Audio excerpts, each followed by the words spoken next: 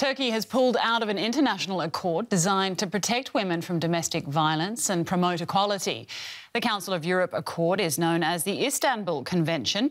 Turkey was the first signatory in 2011. Dozens of nations and the EU followed suit.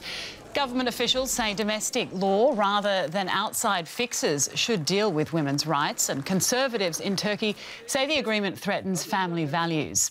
A women's rights group recorded at least 300 femicides in the country last year. Well, for more on this, I'm joined by our Turkey correspondent Julia Hahn, who's at a protest rally in Istanbul. Julia, tell us what you're hearing from the women who are there today.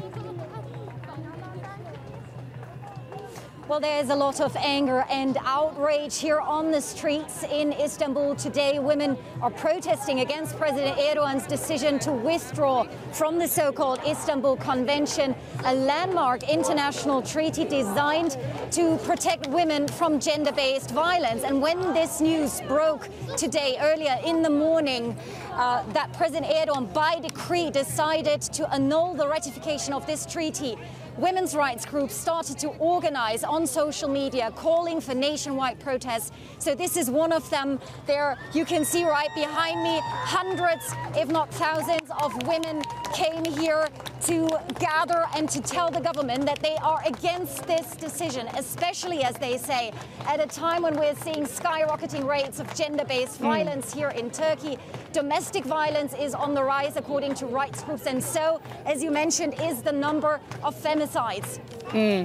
Well, I mean, conservatives say that the agreement, which is designed to protect women, in fact threatens family values. I mean, is that the official reason? Is that President Erdogan's reason? Why has Turkey withdrawn from this accord?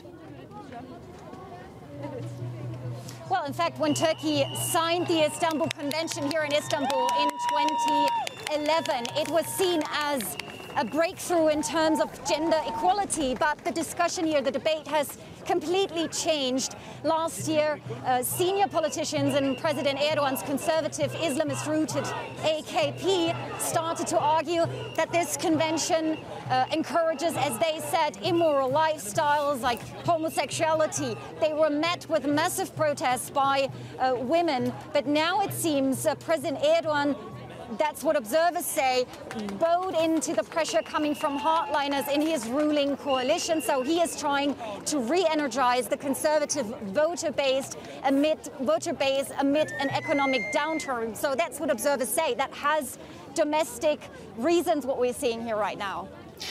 Are the government not worried about unrest that this decision could provoke?